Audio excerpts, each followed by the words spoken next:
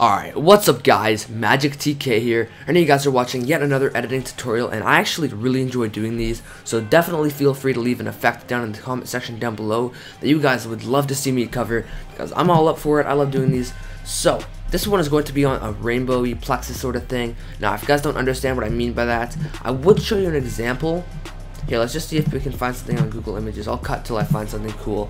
So as you can see, this is sort of like what we're going to do. This is obviously in real life stuff, but we can recreate this kind of in After Effects. You guys will see what I'm talking about. So it's gonna look pretty cool, pretty fun. So how you guys want to start off? You guys need a new comp, and we're gonna call this Plexus map, if I can spell.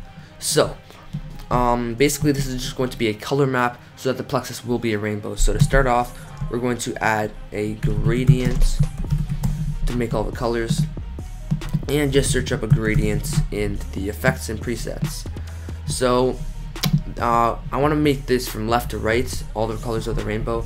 So let's just go red, and then maybe like blue, and then I don't know, green, bluish, and then boom, that's maybe like yellow,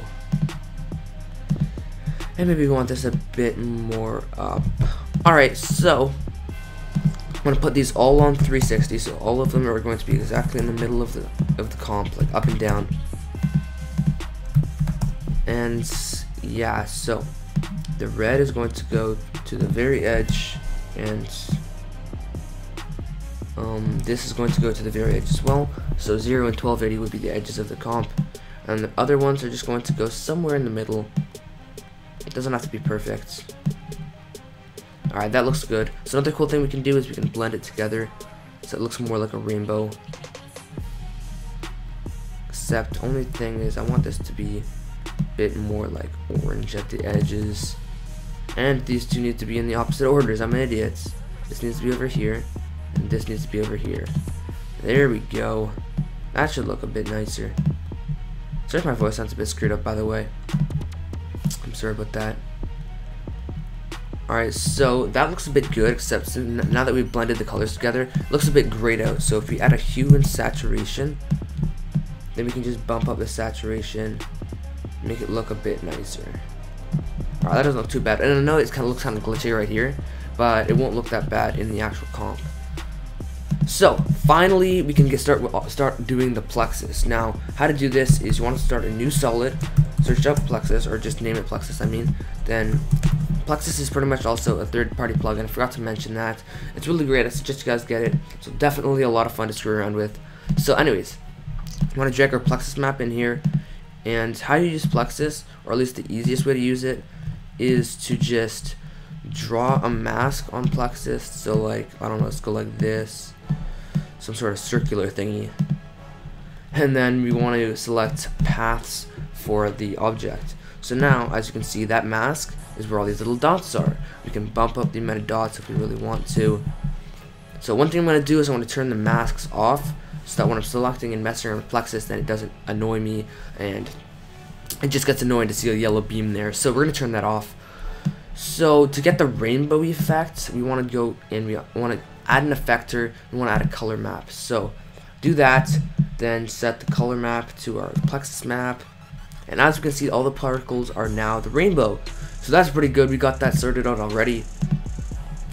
So a few more things we want to add. I'll explain these later, but just add a noise, add a transform, and then in the renderer add lines and whoops, come on, triangulation. Alright, so let's go through these one by one so I can explain what they do, how to use them, and how to make a cool effect with them. So the path object, pretty much all you have here is first of all the opacity of each point, and how many points are on each mask. So we're just going to leave that for now. The color map, we've already messed around with that. The noise effector. So this is probably the funnest thing to do in Plexus. I don't care if funnest isn't a word. This is so fun. So basically, look what happens when I crank this up. So basically, it just displaces all the particles, and you get this really, really nice effect. Looks really, really sick. If we go into full res and then full screen, then it looks really nice, really high definition, really clean. So that's the first thing you guys can mess around with. You want to bump up the noise amplitude. We're just gonna leave it there. That's fine for now. So in the transform, basically all this does is exactly what it sounds like. It transforms it. So I'm just gonna center this a bit.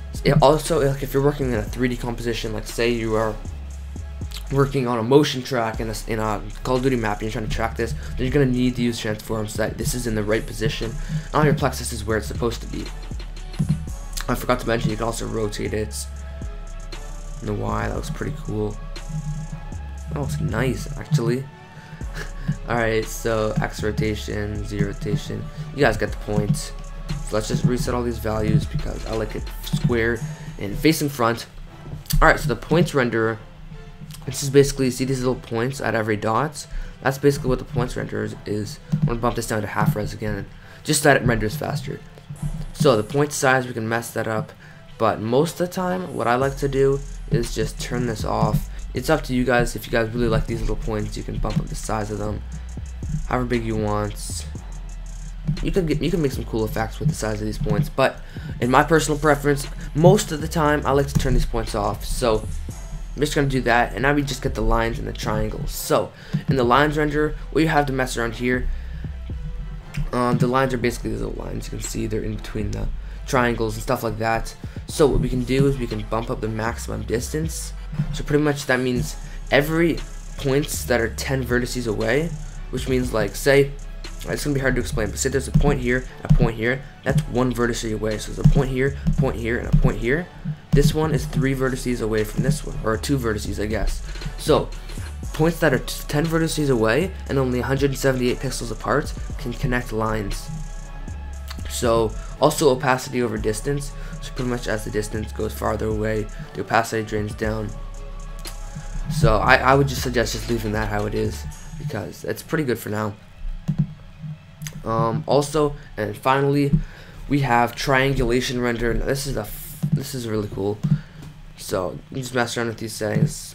I think nearest triangles is just the best to do.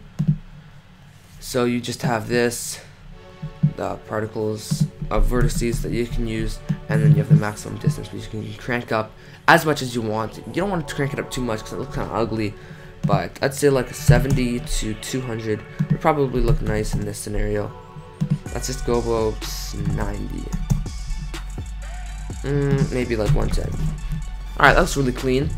So, that's about it for this Plexus tutorial. It's not too much else. What I suggest you guys do is just completely mess around and select whatever you want. Oh, and also, everything that I've mentioned in this whole tutorial is all keyframeable. So, say you want the noise amplitude to go here, and at the end, you want it to be like even more noisy, and you want it to be like an explosion sort of thing. This is what that would look like.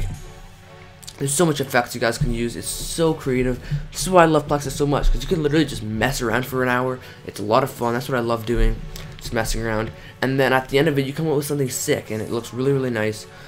So, to end this off, basically, hope you guys enjoyed. This wasn't really too in-depth on Plexus in general. I just wanted to give you guys a tutorial on how you can create this rainbow effect sort of thing. It looks really nice. You see it in some edits. I've used it a couple times.